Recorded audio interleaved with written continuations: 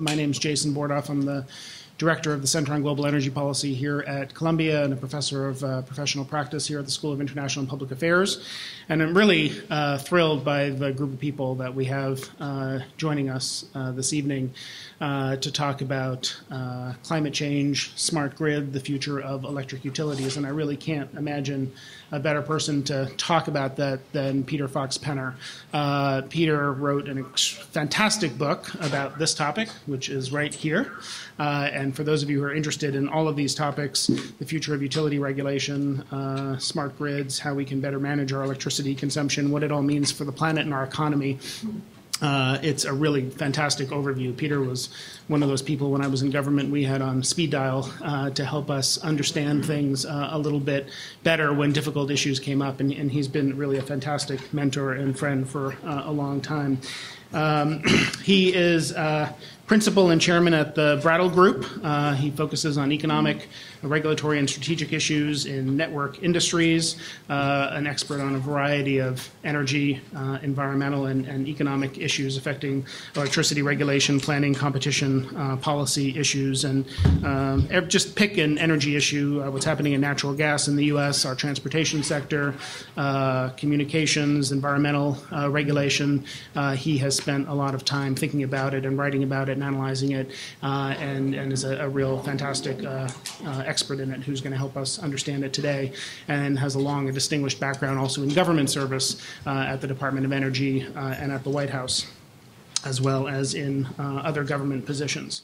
Peter's going to present his book and some updates that he has done to it since it was written, and then I'm really delighted that in terms of some ability to get some reactions and commentary to it, we're going to hear from Ron Binz and from our own David Sandalow. Ron, many of you know, was chairman of the Colorado Public Utilities Commission, appointed by Governor Bill Ritter in January 2007, served until April 2011, and his background in the utility sector is really way too long and distinguished to go into here, but he led the Colorado PUC in implementing many of the policy changes that were championed by the governor as part of Colorado's new energy economy, and is an expert in everything that Peter will be talking about. And we at the center had a very effective strategy to make sure that he was able to be here today by torpedoing. No, we didn't really do that. But many of you know that the nation's loss is our small little gain, that he's able to be here today,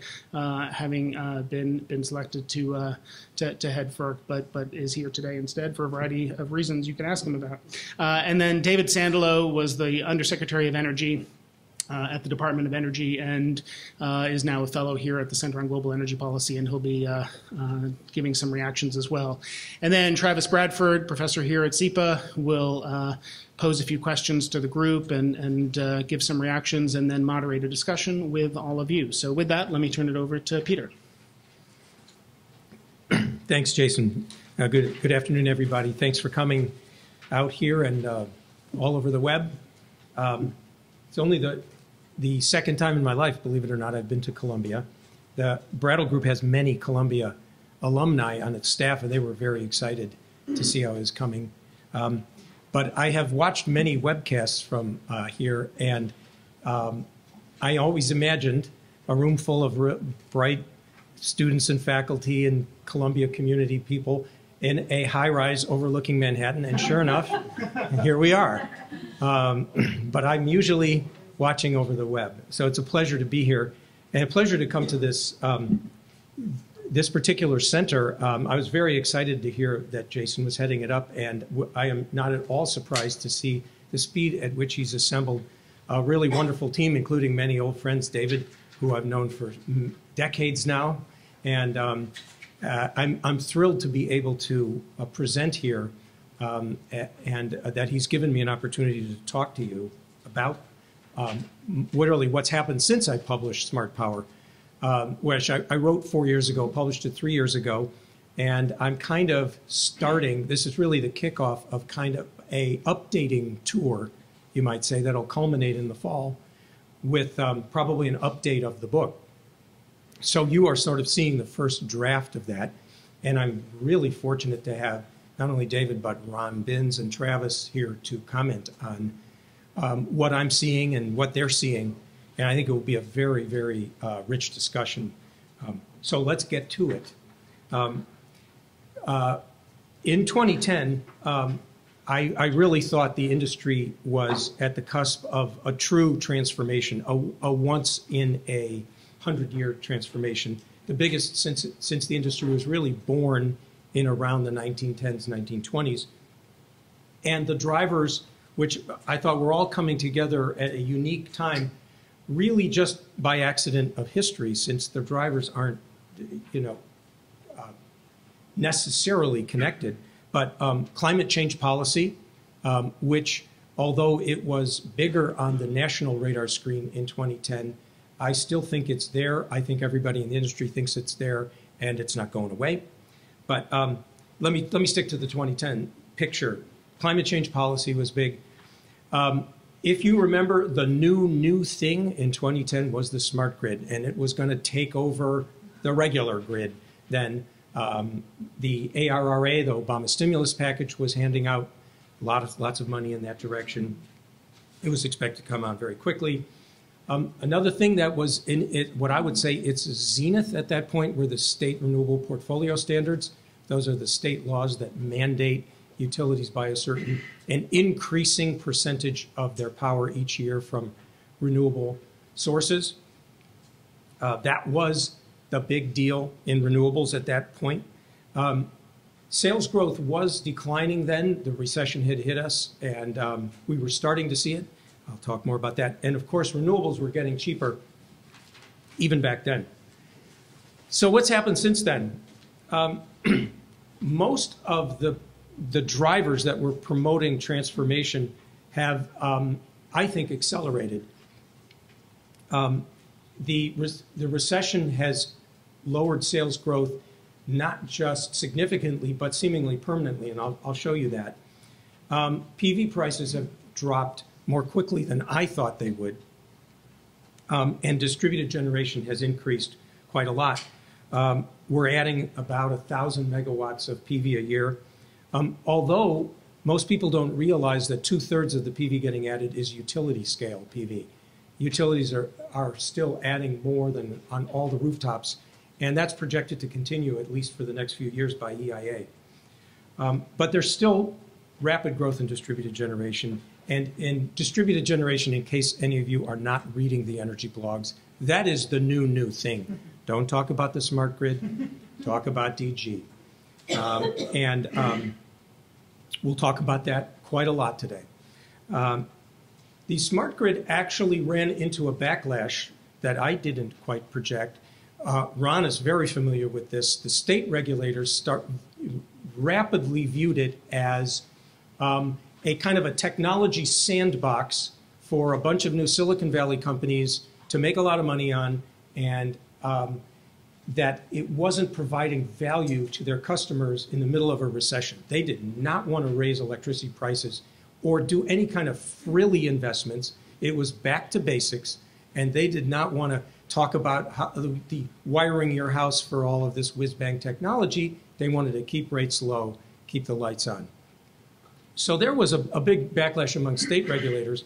I think that has eased quite a lot. I'd like, Ron just is back from the convention of state regulators that happens a couple times a year. I think that has eased quite a lot, but at the same time, the industry has slowed down enormously in sort of the pace of its marketing to end-use consumers. There's a lot going on behind the scenes that's invisible to consumers, where utilities are smartening up their systems. It's less expensive. You can do very good cost-benefit metrics on them, and those investments are working, and regulators are okaying them. But it's not it's much more incremental and less visible. Another thing that I didn't foresee as much as has occurred is that demand response has really boomed in the last 4 years. This is average annual capacity growth rate since 2005, and that's minus 10%, that's 35% up there. And this is the amount of installed capacity that's out there. So the things that are have very large installed base, which is gas and coal. Because their base is installed, you can't grow more than a few percent a year. So naturally, you'd see the major installed technologies growing a little bit off these very large installed bases. Conversely, back here, you see solar and wind, which have very, very small installed bases, growing at 30% average annual growth rate. Now, that's going to slow down as their base gets bigger. It's already starting to slow down. So there's no surprises here at the two bookends. But the surprise is that demand response has an installed base up at 50 gigawatts, 50,000 megawatts, the size of 50 large nuclear power plants, and it's grown at 20% a year. So that's one of the surprises that I have learned in this period. And a lot of that comes, as you know, from new markets for demand response technologies, right, in PJM here in New York and other places. There's also a new driver, grid resilience, that we're going to talk about a little bit. It's more controversial, and Ron's going to talk about it, I hope. Okay, what slowed transformation? Well, climate policy uncertainty here and everywhere in the world. Even I would go so far as to even use the term backlash in Europe. I'd be interested in Jason's and David's thought on the use of that term. But certainly the uncertainty makes it harder to finance low carbon investments here and elsewhere. And that's a sad reality. Excuse me. And one that I should have put on here, but I didn't get it done in time, is cybersecurity and physical security of the grid, which is, and it seems to increase with every passing quarter in importance. The degree of attacks, assaults on the grid, both from cyber sources and physical sources, continues to go up. And that understandably causes everybody to get cautious about rapid technological transformation. The final one that I'll just mention, that I put down as neutral, which isn't really the best word for it. Probably the best word for it is it cuts many different ways. It's not so much that it's dead center, but it cuts many different ways depending on where you are and frankly, where gas prices are. And that's the shale gas revolution, which particularly here in the U.S. has brought us the lowest natural gas prices in a generation and is likely to continue that at least for some time. This is complicated, so I won't dwell on it anymore. We can talk about it in the discussion period.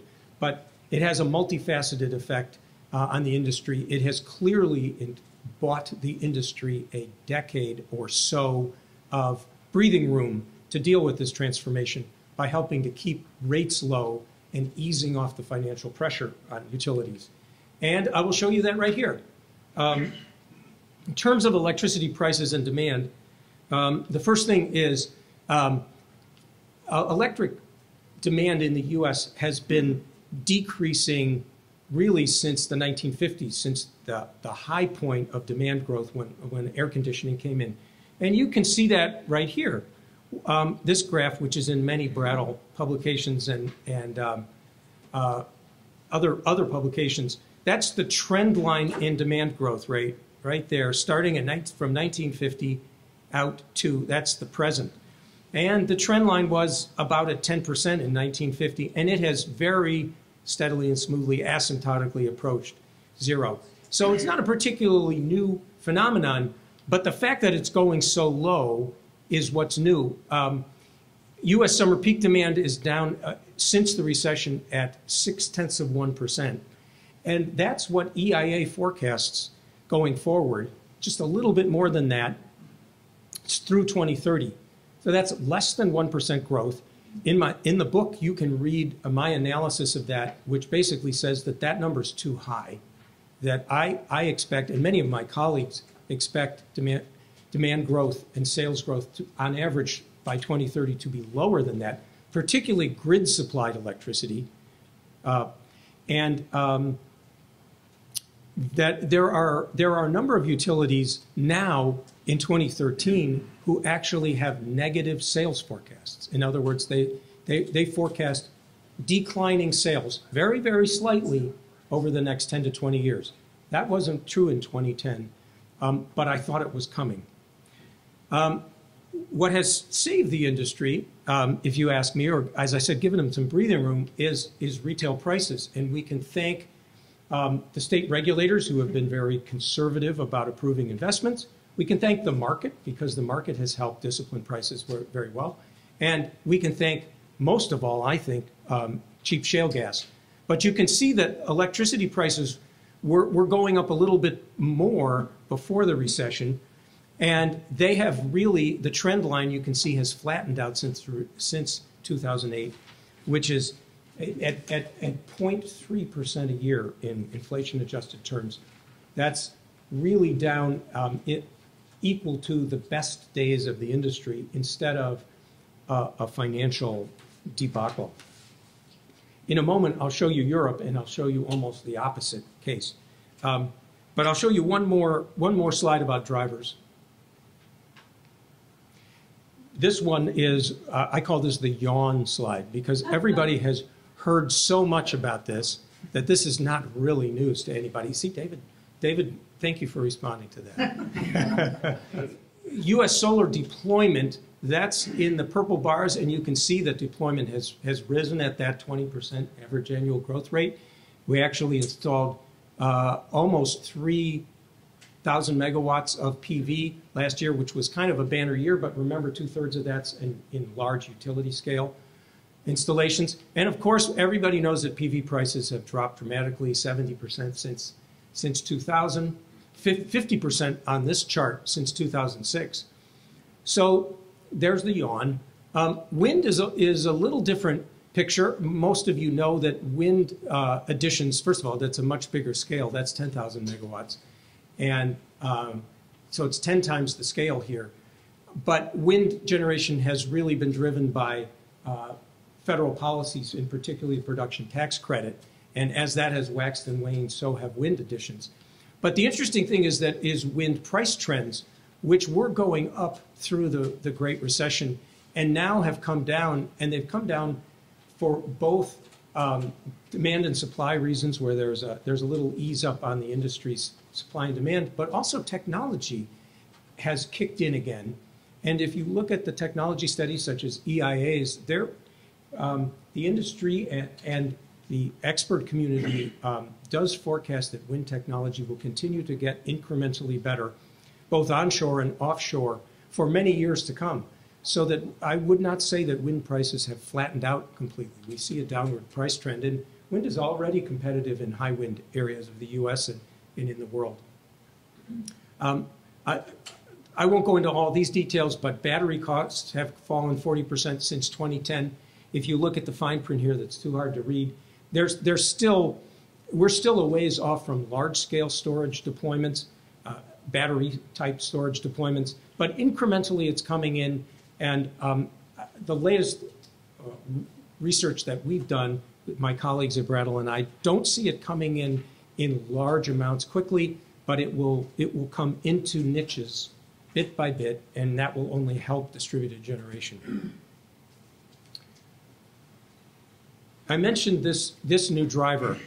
I am fascinated by this, but I have to admit, it's the policy wonk in me. It is true that electric utility systems have been buffeted by storms and hurricanes since they were first built, and particularly along the Gulf Coast, where hurricanes have been knocking down different portions of the power system for decades. And they're quite accustomed to putting them back up again. But from my vantage point, what happened here, right here, where we are standing and sitting, about 1 year ago, was an inflection point for the industry. The scale of the outages in the utility system here in the mid-Atlantic part of the U.S., which is the center of power for our country and the center of media attention for our country, news media attention, was just unprecedented. I have never in my career, which goes back, sadly, 40 years, seen anything like the outages here. And in fact, we are working now with public service electric and gas, and more than well over 90% of their electric power customers had an outage due to this one storm all at the same time. We're used to outages where 10% of customers lose power. 20% is a huge number of percentage of your customers out. To have everybody out at once, it's a different story. And this is part of a trend. When I started looking into this with actually Peter Evans, who was at General Electric, which was the first people to call my attention to this, they pointed out that there really is a trend line in severe weather events. They've increased tenfold since 1992. And both the frequency and the severity have gone up. Here, this is a frequency chart, and you can see the trend line. And the colors here are different types of storms. These are earthquakes, and there's no trend line in earthquakes, which you wouldn't expect. But for these are hurricanes, floods, and storms. And you see all the growth in the trend line is from those sorts of climate change-driven events. You also have a big increase in droughts, and this is another way that electric utilities are being affected in ways that they never imagined. This chart is from the electric power operator in Texas, known as ERCOT.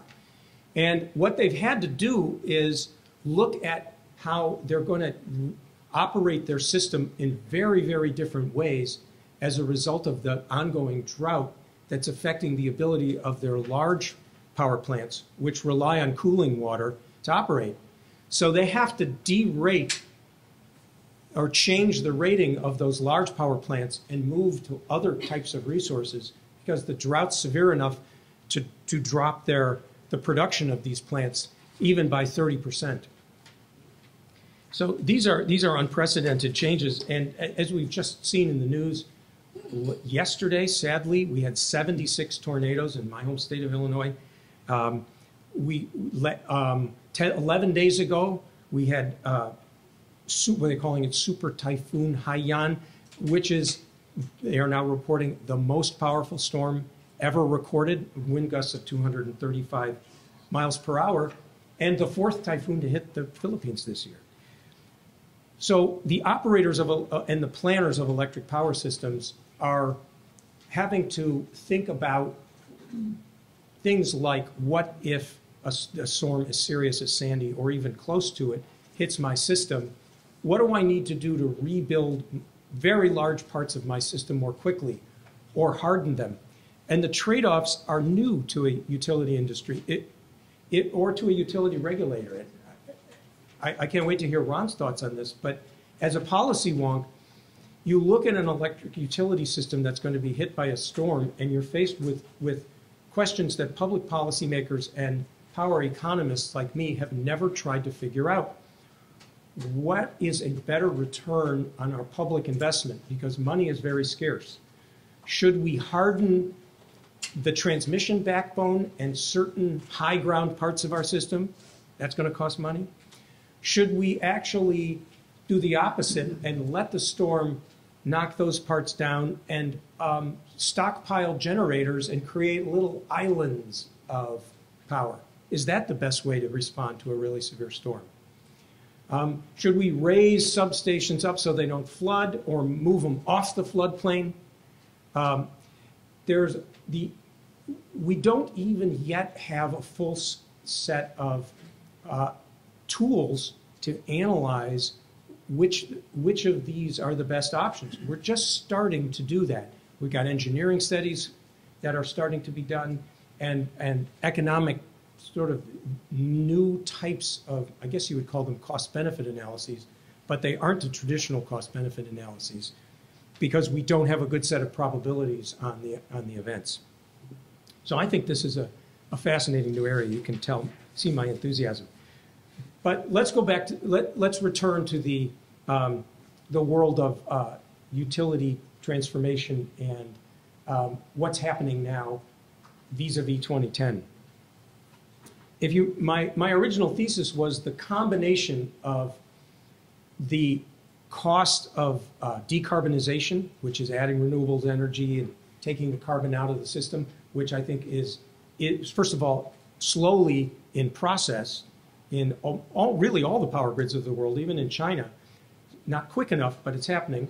That the cost of doing that, retooling the transmission and distribution grid to be smart, which we are starting to do and will do, along with slow sales growth and the growth of distributed generation, was really going to put utilities into financial duress. And at least in the 4 years since I wrote the book, utilities in the US are not in financial distress.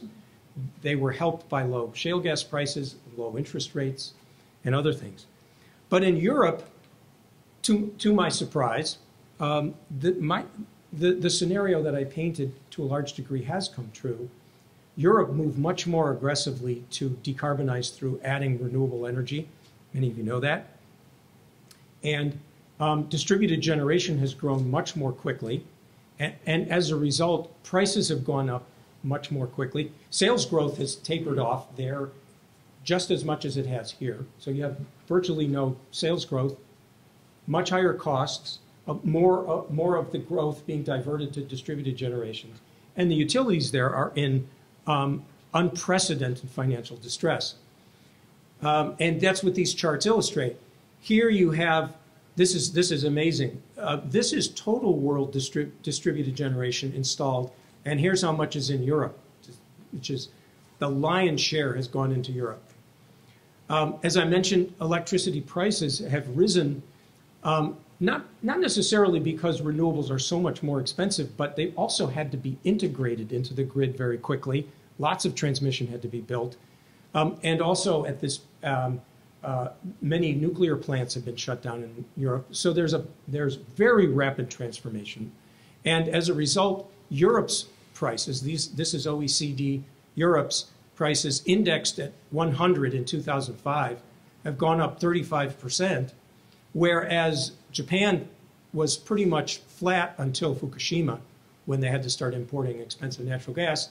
And the US, us lucky folks in the US with cheap shale gas, our trend line since 2005 is down, just as I showed you on the other chart. So the result is that bond ratings of utilities, this is the aggregate utility sector. So as an aggregate whole, the utility sector, which I grew up and most investors right up the street on Wall Street at the other end of the island grew up seeing as one of the safest bedrock investments in all of the American economy, the EU average utility sector is now down at BBB, junk, beginning junk level. There's the average right there. So this is the scenario. So let me now turn to what utilities are doing to respond to this, and then we can hopefully get to the responders and the questions. There's a couple of things that utilities are doing immediately to respond to, I say, increased distributed generation, but really all of the factors hitting them most visibly and viscerally to them, I think. It's DG that's driving this. The first thing is decoupling. And for those of you who don't know, I'll just describe it very simply. It's a formulaic readjustment of electric rates to recoup the profits that you've lost in case your sales have gone down from energy efficiency or perhaps losing sales to distributed generation.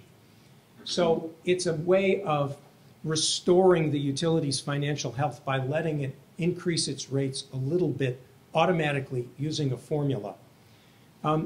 There's 17 states that have it. Here you can see the map, some with both electric and gas, some with gas only, and some electric only. But this approach, it's a perfectly good idea, but in my opinion, it's not enough to accommodate this transformation. Pretty soon you have to keep doing the formula and updating rates, and you're sort of chasing your tail, and it's politically quite unpopular because it's seen as a profit guarantee for utilities who shouldn't have a profit guarantee. The utility should under sound regulatory principles, perform well and then get their profits, their fair, just, and reasonable profits. It shouldn't be formulaically awarded to them. And I'm sure Ron can talk more about that. So there's some pushback against it, but there's also a sense that this isn't enough to deal with a transformation this big. There's other rate structure changes that are going on in utilities. And this is very current. I'm sure Ron got an earful about this from the neighborhood conference. But in broad form, the direction of all of these rate changes that utilities are pushing for are to increase the fixed portion of a consumer's average monthly bill and lower the variable rate. Every one of you who pays an electric or a gas bill at retail, if you look on it, there is a monthly, it's usually called the customer charge, and then there's a charge that's based on how much you use. And the customer charge in most utilities is $2 or $3 a month across most of the U.S. It's higher in rural electric co-ops quite significantly for reasons we won't go into. But utilities are looking at raising that or other sorts of rate design changes that are of that nature. And of course, those rate design changes, as you can imagine, really impair the economics of putting rooftop solar on your house. Because the idea of rooftop solar and selling the power back to the utility is that you lower your power bill by selling a lot of power back. But if your power bill has a big fixed charge on it that doesn't change with how much you use, you don't lower that fixed charge. You just keep paying it whether you have a rooftop solar on your house or not. Well, that's exactly what the utilities are trying to achieve. They're trying to stop their revenue erosion and make enough money to keep themselves whole, but then it's less economical for you to put a solar system on your house because you're not saving as much money. So the solar industry, of course, is very opposed to this direction of rate structure changes. And this is really the hottest, most contentious topic, really everywhere in the country where there's significant penetration of distributed generation. And it's spreading into the parts of the country where there isn't significant penetration because those utilities see this coming. So this is I think, the most contentious topic now in the industry. But there's other changes going on that utilities are adapting. I've mentioned some of these. There's decoupling. There's the changes in rate design. We just talked about them. In some cases, utilities are trying to change the policy supports for distributed generation or demand response in order to just kind of maintain their sales. There's quite a lot of shutting old, inefficient power plants, which is a good thing. And even some sales, quite a lot of sales of power plants. You all probably don't follow it, but in my business, there's quite an active churn in utility assets. And in Europe, where we saw utilities have sunk to junk ratings and have lost half their market value. Since 2005, the European utilities had market cap of $1 trillion and have lost $500 billion and now have a market cap of $500 billion. They have embarked on very significant programs to sell and shutter plants. So shedding assets is very significant, and it's starting to happen in this country where you see Exelon, a very large generator with very high fixed costs, starting to shut its single unit nuclear plants, which are very expensive to maintain and conserve, and slashing its capital budget. And that's all public. You can read about it in their investor presentations. On the positive side, utilities are getting into renewables and distributed generation quite significantly. I think that trend will continue for quite some time. I'm sorry about this. I don't know what happened here, but that's the headline of the Wall Street Journal talking about utilities weighing a turn to the sun, talking about that. And then to kind of finish up, the utilities are starting to think about new business and regulatory models. And that was really the ultimate point of the book, was to say to the industry, with all of these changes, the utility regulatory and business model, which was basically selling a homogeneous commodity, kilowatt hours, on a per kilowatt hour basis without any product differentiation or anything more than just 2 or 3 different rates, one for residential and one for commercial and maybe one for government, that was much too simple a business model. It worked for the first 100 years. It won't work for the next 100 years. And now I'm gratified to see, 4 years after writing the book, that there is an enormous amount of discussion about this. We haven't quite seen the new business models emerge yet. No utility yet has quite actually piloted one. I hope we are on the cusp of doing that, and you'll see I recommend that. But just as a reminder, the 2 business models that I talked about in the book that I still think are in very, very big picture form, the models that I think people are talking about are what I call the smart integrator, which means that the utility really provides grid services and grid management services. It thinks of that as its business. It takes what is now viewed as very simple, plain vanilla power service to you, and it disaggregates that into many, many different services that the industry's just always bundled together and never really thought about how to price them all separately.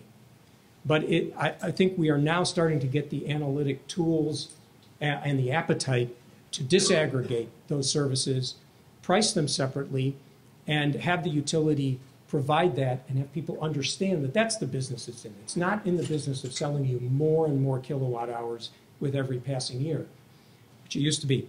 So I think that's the dominant model emerging. I talked also about the energy services utility.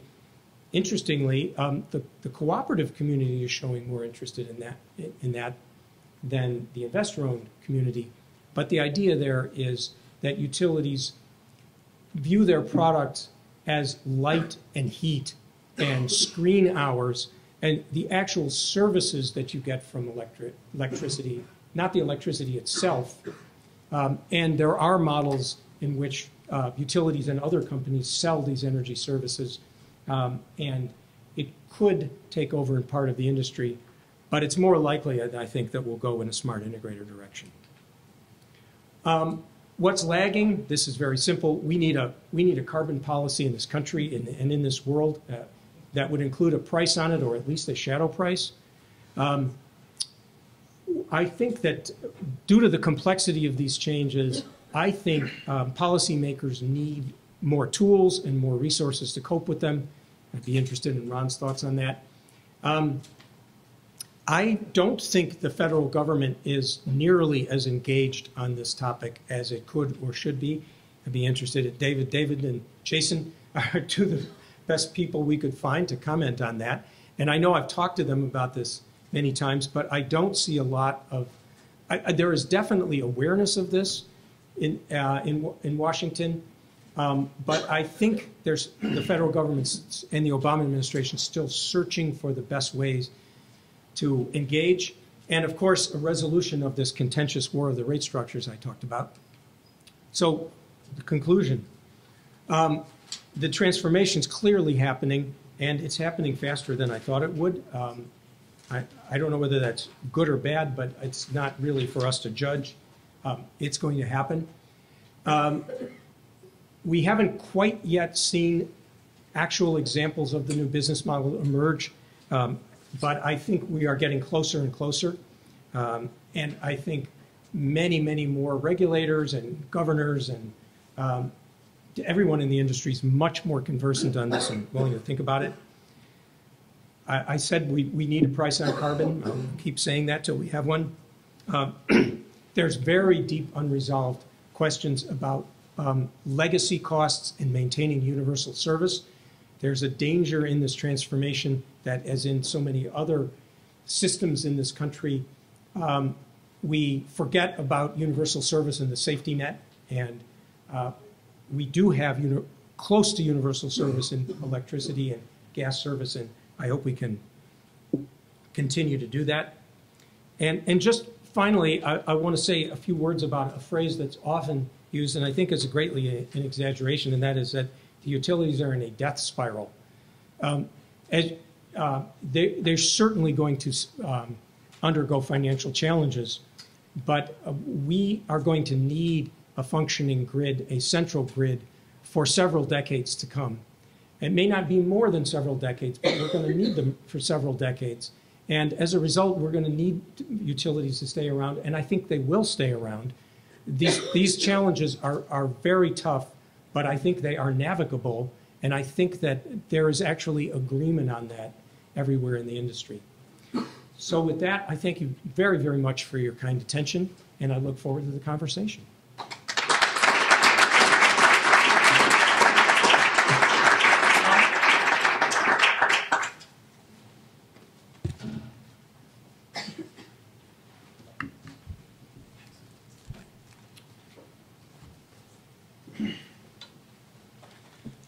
Thanks to everybody at the program here for the invitation. I've been looking forward to this for quite a while now. And I took out my tablet here. How many of you know Ellie Nome? Some of you? He's at CITI, okay? Columbia Institute for Teleinformation, I think is what it's called, right here at Columbia. Ellie is a first adopter. He had a laptop before anybody else had a laptop. And we didn't know what it was. We really didn't know what it was. And what he did, he would come in and give a speech. He'd set his laptop up here, and he had written some software that allowed his speech to go down the screen. And it was sophisticated, in those days, very sophisticated, in that he could program how long he wanted to talk, and then it would scroll the screen at the right speed to have him show up. If he had 7 minutes, he had 7 minutes. What he didn't account for is questions. He'd get interrupted, and he'd have to recalibrate and then talk faster for the next bit of time. And he got interrupted again, and pretty soon he's talking so fast you couldn't understand what he was talking about. So I'm no Ellie Nome, though. I want to comment just on a few things that Peter said. As a general matter, I, as always, agree with Peter. That's one of his problems. He's almost always right.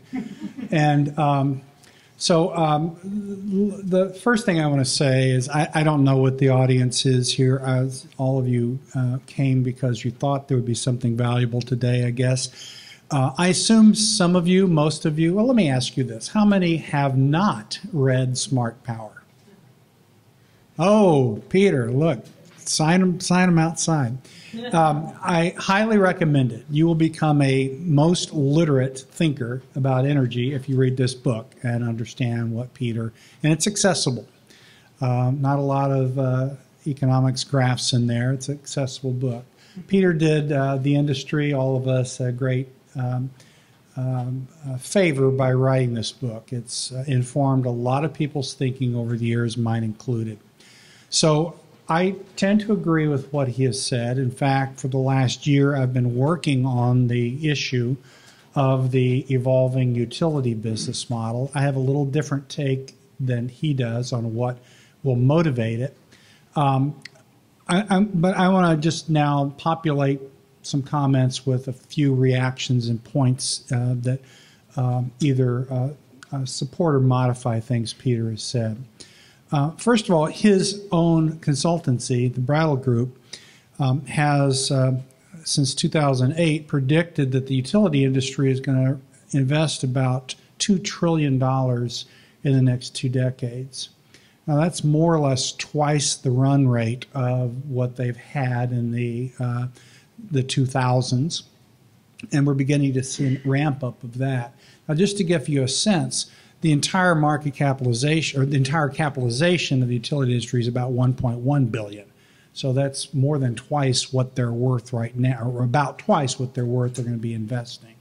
So that's another pressure on the utilities, notwithstanding all the other changes that he talked about, flattened load growth, more move towards distributed generation. Utilities, by most estimates, are going to remain very important and, more importantly, be called upon to raise and spend a lot of capital.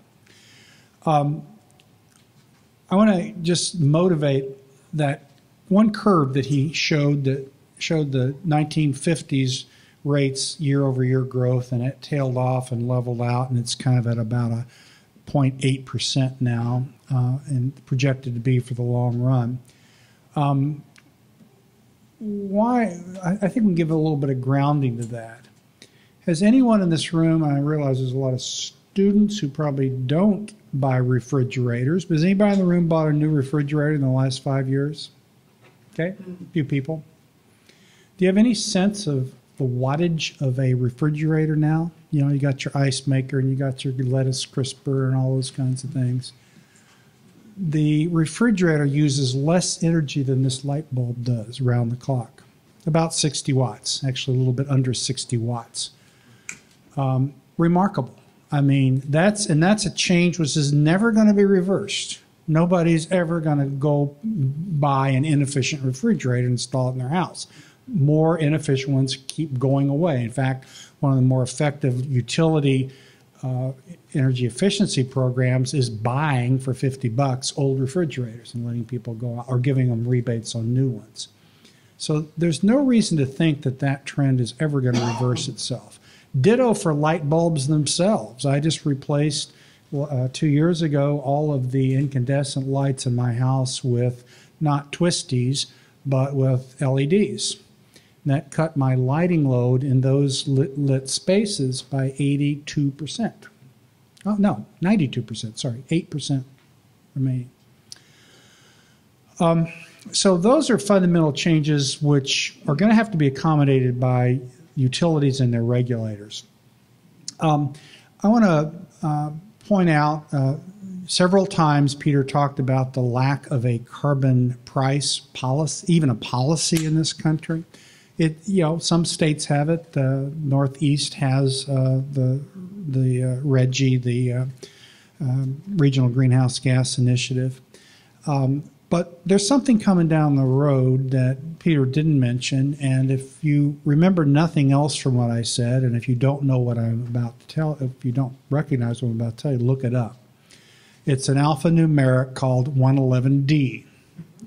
That's a section of the Clean Air Act the EPA is about to invoke in order to establish carbon emission limits for existing power plants. I think that will, more than anything we've talked about today, remake this industry over the next couple decades. I see no reason to think the EPA will not proceed with it. There will be legal challenges every step of the way. They always are dogged by lawsuits. But a lot of us think that it promises to really remove the thumb on the scale for carbon resources and allow clean resources to compete more fully with those. Peter talked about several trends in pricing. I just want to mention a couple of them. I want to sort of refer to a couple of those. One is the price trend, or the cost trend, I should say, for wind. He alluded to this fact, but most of the studies that project wind costs over the next 20 years show 20 to 30% real price reductions in wind prices. That, coupled with the very rapid fall in solar prices, is remaking utilities thinking about the use of those heretofore kind of suspect resources. Even the most staid and stodgy utilities are now beginning to look seriously at those resources. So I think that is going to continue, and it will be abetted by, that trend will be abetted by what I think will be a shadow price on carbon. Smart grid is a really interesting topic. Peter's written lots about it.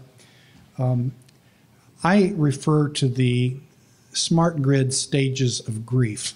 Okay, you all know the Kubler-Ross stages of grief. Well, we've had something similar in smart grid. First we had wonder, and then maybe promise. Very quickly we got to hype. That lasted quite a while. Then we crashed. It was no good at all. And now I think we're kind of back to the acceptance phase. I think smart grid, which is no more or less than the application of IT to the electric industry. The same abilities and pressures and enabling that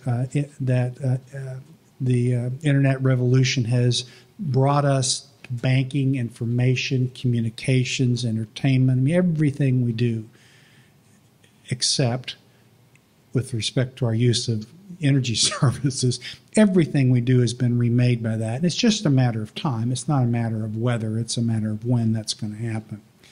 I'm going to mention as I wrap up a couple things that I think have to happen to sort of speed that up. And I think much of that is in the hands of regulators. Peter spent some time talking about resilience and the response to Hurricane Sandy and other events. I'm not as sanguine as he is about the industry's response to that. I think it's going to be more incremental. You can't go to a meeting these days without finding the word resilience in the agenda of the meeting. That's what everybody's talking about. But when you start getting serious about the costs of hardening the grid, undergrounding, it's astronomical, those costs. I mean, these $2 trillion that we're talking about doesn't contemplate the sort of hardening of the grid that would be required if you followed out that. I think there will be some selective changes. Peter mentioned some of them, getting substations out of the lowlands and up so they're not flooded. But I think and hardening or making it possible to reroute and repair the transmission system more effectively. I think that will happen. I don't suspect that there will be a huge change in the distribution system, certainly not most of the aerial cable. It's simply going to be deemed, I think, not only by regulators, but by anyone in decision-making capacity, town councils and everything else, as just not economic. You would have to harden the entire eastern seaboard with the possibility of another Sandy coming in. So we'll see where that goes. I think hardening single sources of failure that affect a lot, that certainly makes sense. But I think the farther you get out to the distribution network, the less likely we're going to find we're able to afford that. I said that I had a little different take on the evolution of the electric industry. Clearly, pressure from these technological changes, the environmental regulations, all of those are conspiring to require the industry to think about itself differently. But that is very much retarded, any kind of movement, by regulatory inaction in the following sense. I'm of the opinion that the regulatory system that we use in this country is not up to the task of leading or even permitting the transformation of the industry. I'm a former regulator and kind of like a former smoker, probably. I see the problems. And so my advocacy has been for a type of regulation which rewards utilities for the types of behavior society wants them to undertake. That sounds pretty obvious that, you would do that if you were in a position, but that isn't how regulation typically functions right now. It does more so in the United Kingdom and in some other places around the world. In fact, Peter has a topically has an article in this fortnight's Public Utility Fortnightly, if I'm right, or was it last fortnight, about a system in the UK that's used for regulation. It's something I hope we begin to see some movement towards that from utility commissions in this country. That's one of the things I'll be working on in the next couple of years. Peter said something tonight I haven't heard before, and I agree with it, and that is that the big fight, the big picture change, has kind of resolved to a small canvas fight over rate structures. That's where it's at right now. And Peter's absolutely right. You can't, again, go to a meeting. You can't go to a state that doesn't have a utility insisting that solar is being subsidized, and we need to move to a different rate structure so that the cost of the grid is paid for by the users of the grid, and so forth and so on. I think there's several, I don't know if there's ways out of this. Somebody's going to lose. It's kind of like it's kind of like the Civil War. We've now got these battles. They've got names. You know, there was the Arizona decision just a week ago. There was the decision of Georgia Power to pull out of a high fixed charge application just 2 days ago or something like that. You don't know that one? Yeah. They abandoned an attempt in Georgia. So it's a big deal, and somebody I think is eventually going to lose. But there's one thing I'm beginning to pick up that I think may ameliorate this for the utilities. Peter said that the electric co-ops are actually on the margin on this, or on the lead on this. I have, just as of last week, a new client. It's a rural electric company who wants to massively put solar on the customer side of the meter for their service territory. Okay, it's in a good solar zone. Prices are still higher than carbon-based generation, which is what they buy from their generation and transmission supplier. But they're looking long term. They're thinking we can use our low costs of capital to get in and take advantage of the very sharply falling solar prices. If that trend, first, if it's a trend at all, but if that continues, I think you're going to be seeing utilities one by one, and I mean investor-owned utilities, begin to think about jumping on the other side of the meter. And that's a type of service utility. It's not providing what they usually provide. It's providing electricity to the customer, but through a customer-sided system. Really, for, you know, again, that probably doesn't excite you all that much, but that is a radical shift for utilities to get in their heads. I hope they don't see resistance, because I'm actually much in favor of utilities using their balance sheets to fund a lot of new solar. I think that will be a good thing for this country. And there may well be resistance from some regulators who don't, and there absolutely will be opposition from some in the solar industry who don't want to see the big dogs get into their market. But it's a growing pie. It's a pie that's growing very fast. So I'm not too worried about working that out. I look forward to questions from all of you about this. As I said, I haven't said, but as I will sum up, I think there's always a tendency, especially if you're 64 years of age like me and you want to see this stuff happen before you check out, there's always a tendency to expect things to happen, or to predict things to happen maybe a little faster than they do.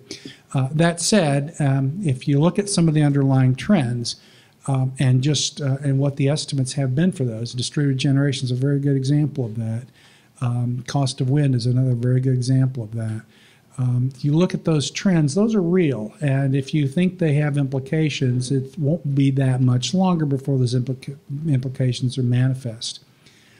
As a commissioner in Colorado, the last wind project I approved in eastern Colorado, I don't know, again, if these numbers mean anything to you, but the price of the wind was $27 a megawatt hour. It was from a wind farm with a 50% capacity factor. Now that's barely intermittent. that's a lot of wind up a lot of the time. And so the technology there is charging forward, and I think the trends will probably continue to exceed expectations. That's all I've got. Well, not all I've got. I'm going to sit tight and look for questions. And again, thanks to everybody at Columbia for the invitation.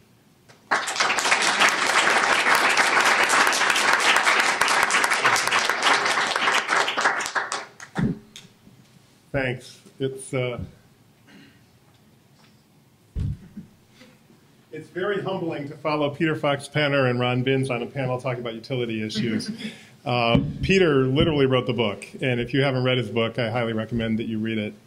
And Ron, his talk just demonstrated, is one of our nation's leading experts in this area. The nation is at a loss for him not serving in the federal government today. And to appear with Travis Bradford, who's also one of the leading experts in this country. So my expertise, as I will demonstrate, is much less than any of theirs on this topic. But let me just make 3 quick observations in the form of questions, and then we can get to a broader conversation. And I want to just, my first observation, start with some audience participation and a question. I want to ask a variation on the question Ron asked about refrigerators, and ask how many people in this audience believe that you know how much it costs to run your refrigerator on electricity, say for a year, plus or minus $25. Anybody? Okay. This is a group self-selected for their interest and probably expertise in the topic of electricity. Not one person, let the record show, raised their hand to suggest that they think they know how much it costs to run their refrigerator on electricity for a year. I had an experience that's relevant to this just in the past month. I got my electric bill at my home in Washington, D.C. For, I guess it was a period of September through early October. And it was twice as high as the comparable period for a year ago. And I looked at it, and I said, this has got to be wrong. But looked at the meter, actually, and I couldn't figure out why it was wrong. I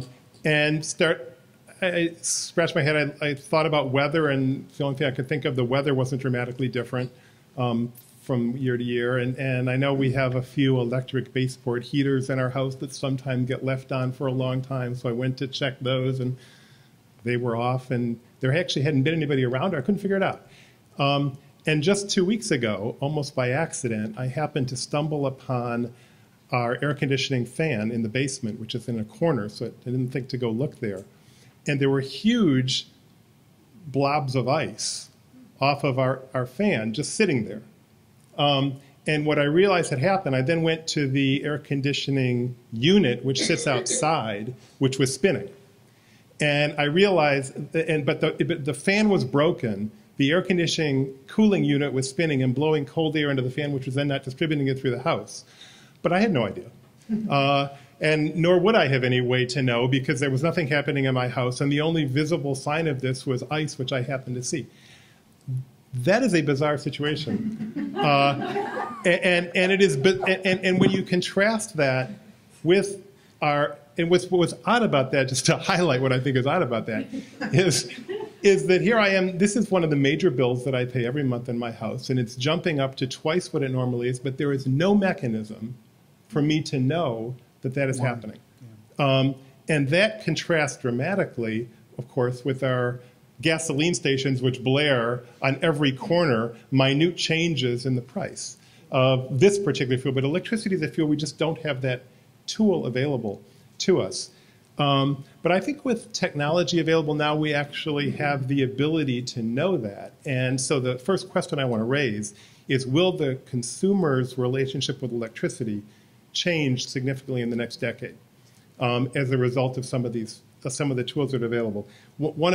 This isn't exactly on point, but the fastest growing company in the United States today, I am told, is a company called Nest. And Nest, as some people here know, makes created by a man named Tony Fadell, who, along with Steve Jobs, created the iPod. And he's using the iPod dial pad for home thermostat. It also has some smart features built into it. And it's extraordinary the uptake they're getting on this unit. And I think there are now devices and the possibility of more devices, I'll put this in a question form, that could provide a tool for customers without going to the utilities and try to get these things done on the utilities bill. Go into their home, buy them, and have a better understanding of your electricity consumption so you don't get faced with a situation that I just had last month and you really know what you're consuming. And so the question I would throw out to Peter and Ron as experts is the relationship between the consumer and electricity going to change over the decade ahead? There has been, as Ron put it, kind of a grief, different stages of grief on the smart grid. But I wonder whether technologies that are available to us in the next decade are fundamentally different than that. Whether we have tools, right now we have tools that can plug into the wall and can discern the energy draw from individual appliances in the home based upon voltage readings. Do we have the tools for the consumer's relationship to electricity to change? That's my first question. Second question is very different than that, but I'm really struck by listening to Peter's presentation, which is, why are U.S. utility valuations so high today? I'm interested in some thoughts on that. I did a little bit of looking before this talk, and today the average PE ratio for utilities in the S&P 500 index is about 16, around 16, which is higher by $3 actually, or by 3 points, not $3, than the historic average PE ratio, which is about 13. I did a little bit of looking on this, and the kind of blog posts that I picked up say that this is because bond yields are so low, and so investors are looking for higher yields that are available from what are perceived to be these safe assets. But the question is, in light of some of the trends that Peter was pointing out, are these assets really as safe as the investment community thinks that they are? Or is there at least a risk that we're headed into another Europe situation that Peter was pointing to? I don't know. I'm not enough of an expert to say, but this, and there's the view that markets are always efficient, so they always price in any risk. This was exactly the debate between the two of the winners of the last Nobel Prize in economics, Robert Shiller and Eugene Fama. But I think it's an interesting question whether the markets are failing to take account of some of the risks in the current U.S. utility sector that are associated with increasing deployment of PVs and other distributed generation.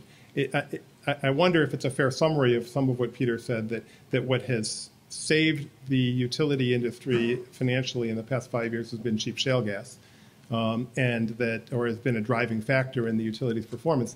And as natural gas prices trend upwards, which is the projection from most experts over the years ahead, and you combine that with distributed generation, is the utility sector as safe as it seems to be?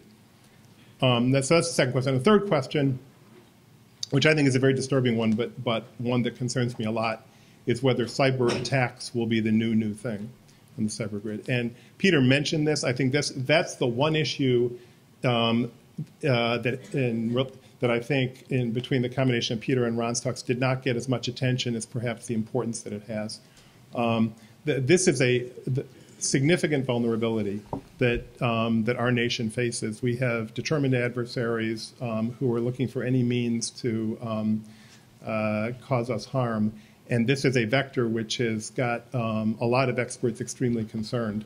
At the U.S. Department of Energy over the last couple of years, and working with the White House, we paid a lot of attention to this issue and to trying to address it. But there is no question that the vulnerability is serious and it remains. We have, in the banking sector, we've had persistent DDoS, that's distributed denial of service attacks. And in the utility sector, there's the risk of the same. And I wonder what would be the impact, for example, of an outage of the scale that happened here with Hurricane Sandy, but caused by some type of cyber attack on the U.S. utility industry. And is that a black swan event, or is that an event which at this point is foreseeable and that we need to be taking account of and investing heavily in prevention of? So with that very serious question, I want to actually close with a final tongue-in-cheek question, which is to take Peter to task for failing to highlight one hugely important issue on the grid, which is the impact of squirrels and outages on the grid. I bring this to your attention because there was a wonderful article in the New York Times this summer which if you didn't see it, I recommend going and finding, by somebody who, a man whose name is John Muella, to give him credit, was, as he wrote, was struck by the fact when he read about a squirrel taking down a local power grid and power being out for 12 hours, wondered how many times this happened. And so he, using modern technology, put squirrel power outage into his Google News alert, and was surprised to find over the next 2 months 50 power outages in 24 states. And as he noted, those were only the ones that made news stories. And actually, it kind of ended up with I thought, a nice point in this piece, which is the point I'll close with, which is the expectation of ubiquity of electricity today.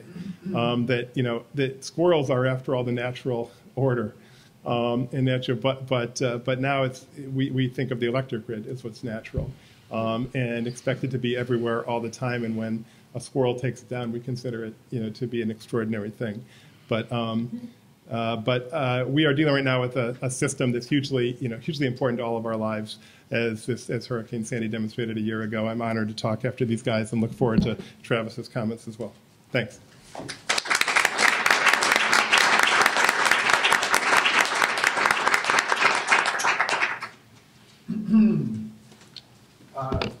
We continue our slow descent. We now have 10 minutes, so fortunately I won't be making any comments. I will be trying to, in the next, I have 7 minutes? 12 whole minutes. I have to ask questions, bring in the folks who are sending in questions over the Twitter feed, and then we have to get the answers to David's questions, and then you all may have some questions. So I figure about a minute apiece for each of those things.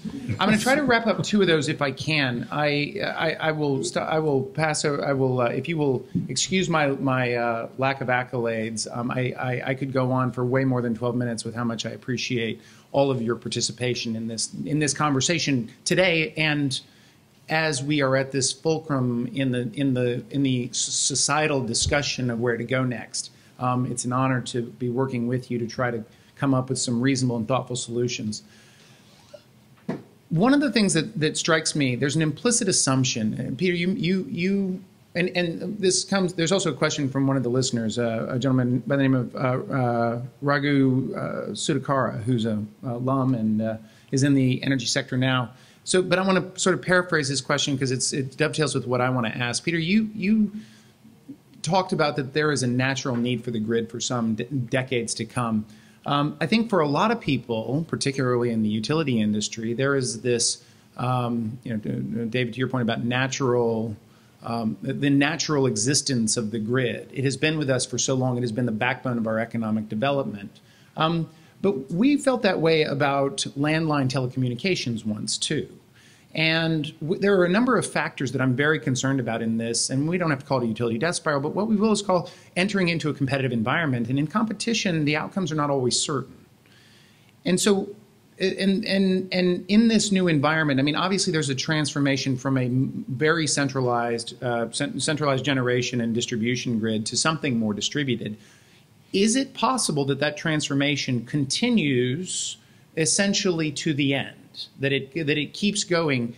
And one of the reasons I ask this is one of the top utility people in the country, David Crane from NRG, who's very outspoken about that most of the responses from the utility industry that you all have talked about actually make their competitive situation worse. If they change their rate structures, then customers are going to be paying more, and that's going to cause them to want to do things, generate and store locally differently. It could also, to his point, and those of manufacturers as from residential fuel cell systems in Japan to Bloom Energy in the United States, which is, if this natural gas stuff is so cheap, why don't we just put fuel cells on site? There are a number of ways that we might find that the competitive pressures are absolute. I know you may have different opinions on that, but if there were a place for the utilities to kind of defend its territory and find its natural competitive advantage in this transformation, where would that be? And how far from where we are today does that occur? Well, excellent question, and not nearly as much fun as talking about the ice machine in David's basement.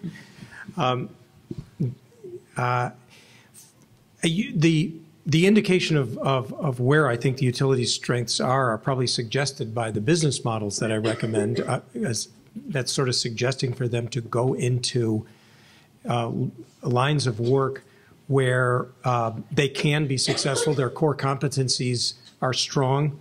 There's a sustainable revenue stream for at least the next couple decades. And they need not ride off into the sunset, and I think will not. So utilities are, I think, overall remarkably good at operating the system. We do have 99% reliable electricity here. We've had it for many years. And electric power grids are unbelievably complicated things to manage because there's essentially no storage on them. So they are matching aggregate demand and aggregate supply in every single building right here on Manhattan Island, with much of the power that we are using right here being shipped all the way from places like Niagara Falls in Canada.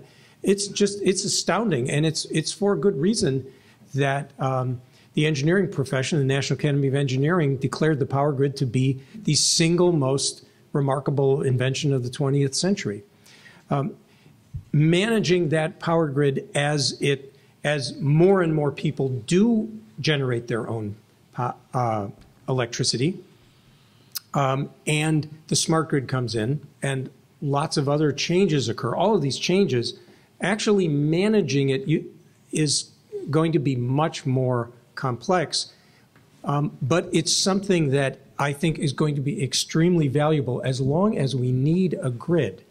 As long as we can't all survive on our own electric power, we're going to need a wire into that grid, and we are going to be willing to pay for it. Believe me, you can put a solar panel on your house, but I do not think anyone in this room is going to want to get off the grid.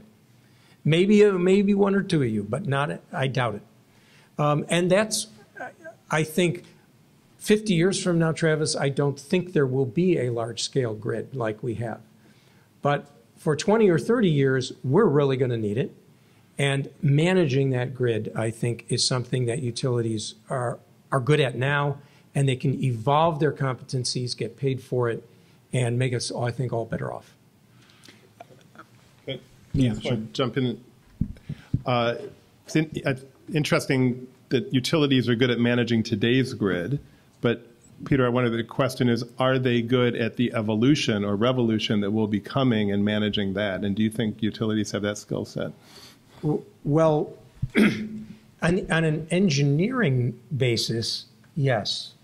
But part of the new grid is creating the new business model and behaving differently, pricing differently, interacting with the customer differently. That is such a change in the business model and the DNA of utilities that, no, I think that's where the question is.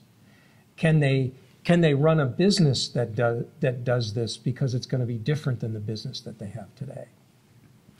My image of the grid some number of years out, I'll be specific about that, is kind of like the internet, where every input and output of the grid is connected to every other one. Your refrigerator will provide regulation service to the grid. You won't know, it won't be called that, but it will be. Think of how little you know about the internet, but how much you rely on it. I think we're going to have a similar architectural distinction there. While distributed generation is really on the rampage right now, that's going to top out at some number. You're not going to have distributed generation serving aluminum smelters. I mean, you're not, and probably not office. The hydroelectric dam. Yeah, but you're right there too. But you know, the sort of the fuzzy rooftop solar system, that's applicable a lot of places for a lot of people. But when you start looking at the aggregate of the demand, it's going to be, it's going to top out at 30 or 40%, something like that. I don't know what the number is, and I'm perfectly prepared to be wrong. But my guess is that we're not going to repeal the economies of scale. even though those are mitigated by transmission and distribution costs, that sort of thing. So I think there's going to be a grid for a very long time. I think it's long enough that we don't need to bother ourselves talking about its demise right now. If anyone's got questions, please, the microphone is up here. Yeah, you'll need to use the microphone so that we can get your question immortalized. And please state your name and affiliation. Hi, Ken Kramer, Columbia B School alumnus. My firm, Rushton Atlantic, provides valuation services to the energy industry. This was a great panel. I learned a lot. I would wondering to see if the question was going to be answered. You know, what does an IOU look like in 30 years? And I don't think we're quite that smart yet. But with regard to the type of adaptation that the utilities and utility managements make over the next decade or two, say, what are people's collective sense of the inclination and ability of utility managements to run unregulated businesses? You know, 10 years ago or a little more with generation deregulation, you know, you had a bunch of utility managements champing at the bit, assuming that the regulated rate of return was a ceiling on what they could really make, and then they overpaid for a bunch of assets, and it turns out in some cases it was a floor. So to the extent that, for example, utilities want to supply, rooftop solar units as well. Then they go into competition with Solar City, so they can't use a rate-based model. Is that sort of thing in the future, and do you think they'll be able to pull it off? And let me extend that question, because Ron, you talked about stranded assets in one of your recent reports, and I think that the question, the extension of the question is, to how much exposure is there in the stranded assets for these investments? Yeah, right. I'll try to talk a little bit about the first one. You're absolutely right that the history of utilities going into unregulated industries, which they did in the 70s and 80s, most of them were not very successful and ended unhappily. I think this time will be a little bit different for a couple of reasons. Number one, whereas it was a luxury then, I think it's a necessity now, and they will have to be better at it. I guess there's maybe three reasons. Second of all is I think the border between regulated and unregulated activities has been getting more and more complex and porous. We don't regulate, for example, the price of retail electricity here in New York and in many other parts of the country, but there's quite a lot of regulation surrounding that. The so-called unregulated wholesale markets have a tremendous amount of regulation around them.